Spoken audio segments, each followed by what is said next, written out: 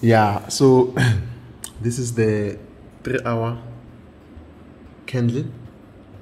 As you can see, I just wanted to see something quickly here.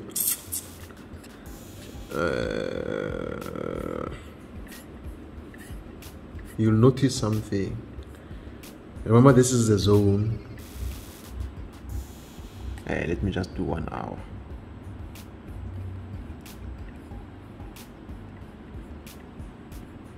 Remember, this is the zone. I said this is what the demand zone, and you'll notice that we wanted to buy here and then it went down. That's fine, but I said to you, look at it on a higher time frame, and you look at the higher time frame, you can see that there was a spike.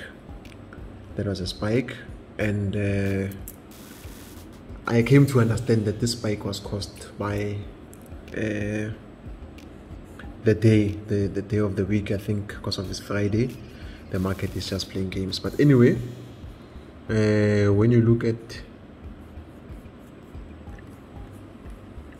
the small time frame right now 3 hours, you see what happened on the 3 hours.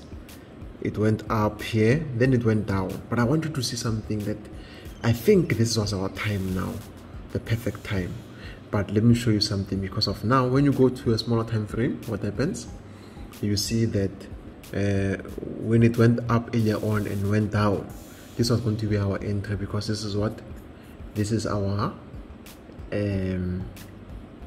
buy zone.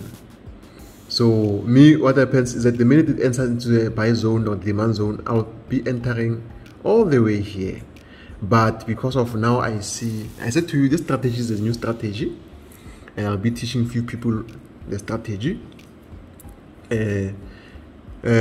Now we have a new strategy now of Friday on how to kill it. But I'll just show you the validity if you still follow that there's a demand zone here. So you see it went out, it came to the demand zone. So some already entered and the potential is very high. Now if we caught it like we wanted earlier, because normally you see this one played games here, went down. Normally the stop losses here, people went out, and then of course, but it comes back on the higher time frame. You start to see that yeah. So Friday, I think this is the only exception, because of you see what is happening here right now. Price came down and went up. This is exactly what I was expecting just here. So but yeah, positive stuff. I'm excited. Some of you are in, some of you got impatient, but it's okay.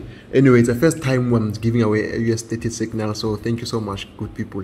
But this one is moving forward as I did see it. As you can see, it's almost at that same level here. It's just that because of today, it's a Friday, the market is closing.